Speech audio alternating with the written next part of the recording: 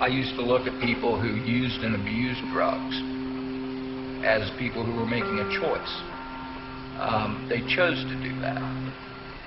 How could it happen to me? By the time 2004 came, my life was just completely a mess. 10 or 12 pills a day would start to multiply by tens. So I decided one day that I was going to stop taking it. And I tried that. And by that evening, I was down on the floor in withdrawals. You know, throwing up, urinating, uncontrollably, shaking violently. And each time I would try to reduce my dose even, and I would go into withdrawal, my dose would go up.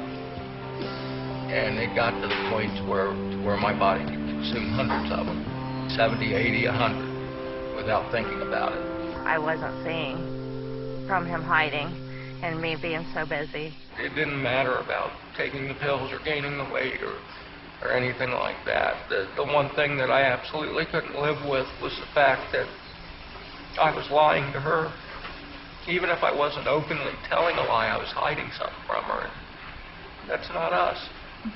That's not our relationship. And that's what finally broke me. The only way I could take the step forward to heal, to do it, is I couldn't do it alone. I had to have her with me. I needed her support. And the day I came clean with her was pretty scary. That was rock bottom for me.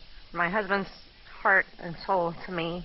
And when he came to me, first thing I wanted to do was get the help that he was asking and pleading for. And she put her arms around me and told me it'd be okay. And I told him I'd be there with all the love and the support, and we'd get through it. And we'd get through it together. When Michael came to me with his plan for recovery treatment, he had let me know that he had researched there was a drug available to him to help him take care of this addiction.